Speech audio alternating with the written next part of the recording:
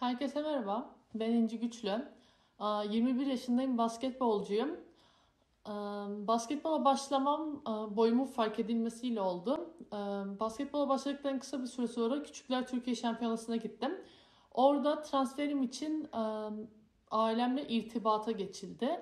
İrtibata geçirdikten bir süre sonra da Galatasaray'a transfer oldum. 5 sene boyunca A takım ve altyapı düzeylerinde basketbol oynadım. Altyapıda şampiyonluklar ve ödüller kazandım. Öncelikle heyecanlıyım. Sonuçta yeni bir şehir, işte yeni bir ülke. Ama ben Barcelona'nın bana her anlamda kendime geliştirebileceğim bir tecrübe yaşatacağını da düşünüyorum. Onun dışında menajerimle yaptığım kariyer planlamamda genellikle yurt dışı tecrübesini de yaşamak istediğimi sıkça dile getiriyordum. Yani yurt dışında tecrübelenmek istediğimi sıkça dile getiriyordum.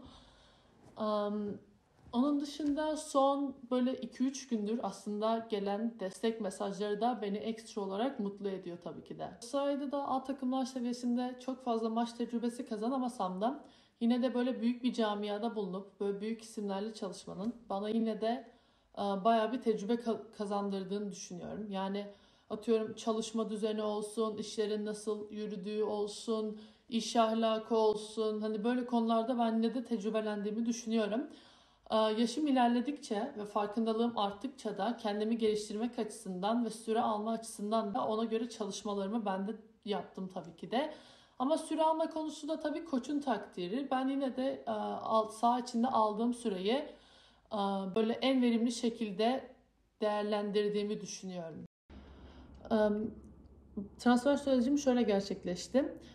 Barcelona Başkanı menajerim Ceren Ateş ile iletişime geçip yeni bir yapılandırma olduğunu ve yeni projelerin olduklarından bahsetmiş.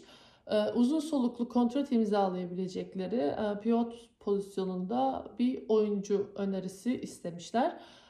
Ceren abla da beni uygun görmüş bu projeye ve beni önermiş. Bu öneriden sonra tabii Barcelona gerekli araştırmalarını yaptıktan sonra menajerim Ceren ablayla iletişime geçmişler tekrardan. Benimle kontrat imzalamak istediklerini söylemişler. O dönemden sonrası ve kontrat imzalama dönemi aslında çok kısa bir dönem, yani öyle birden oldu hemen hepsi. Ceren abla kısa bir süre sonra beni ofislerine çağırdı. Orada kontrat maddelerinin üzerinden geçeceğimizi, işte hani bana anlatacağını söyledi, hani o kontrat maddelerini. Ben de oraya gittikten sonra bu görüşmemizde kısa, hani bu anlatma süreci hemen bitti. Sonra Ceren abla bana kontratı bugün, hani o gün imzalamam gerektiğini, hani gerektiğini değil de hani o gün imzalayacağımı söyledi. Tabii ben de beklemiyordum, yani hani o gün gideyim imzalayayım diye. O dönemden sonra şöyle oldu. Tabii ben hemen babamı aradım. Dedim ki baba, ben böyle böyle kontrat imzalayacağım. Maddeler şunlar, işte şu takım falan filan. Ondan sonra gerekli açıklamayı yaptıktan sonra tabii babam dedi tamam hayırlı olsun falan filan. Hemen yukarıya çıktım, ben kontratı imzaladım. O süreç orada tabii bitti. Bu süreç tamamlandıktan sonra işte kulüp başkanı, işte yöneticiler ve antrenörüm bizimle iletişime geçti. Hani tebriklerini işte ilettiler. Bu dönem böyle gelişti. Ben böyle hep büyük sorumluluklar alabileceğim bir takıma gitmek istiyordum açıkçası. Yani bunun ileride olmak istediğim İnci adına böyle büyük bir adım olduğunu düşünüyorum yani. Onun dışında kariyer, yani gelecek kariyer planlamama da gelirsek, böyle yaptığımız kariyer planlamalı, yani menajerimle yaptığımız kariyer planlamalarında da yine böyle Avrupa takımlarına gidip yine böyle büyük sorumluluk almak var açıkçası. Tabii her şey adım adım yani ilerliyor. Yani yavaş yavaş ilerliyor. O yüzden ben de tabii ki de ilk adımım Barcelona. Bu döneme yani 3 ayım var önümde ve ben de bu dönemi en iyi şekilde geçirmek istiyorum.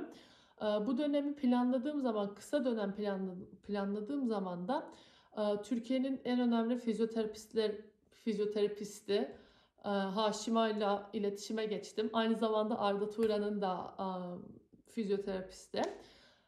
Ondan sonra Ozan Şirikçi ile iletişime geçtim. Anadolu Efes'in kondisyonerliğini yapıyor o da. Bu dönemi en verimli, en iyi şekilde geçirebileceğim bir şekilde planladık. Umarım iyi olur. Ben de Barcelona'ya en iyi şekilde gitmek istiyorum sonuçta ve önümde uzun bir süreç var, 3 ay gibi. Bunu da iyi değerlendirmek istiyorum. Tabii ki de benim de her basketbolcunun olduğu gibi Women NBA hayalim de var ve ileride oynamayı çok isterim. Basketbolun orada çok farklı yaşandığını düşünüyorum.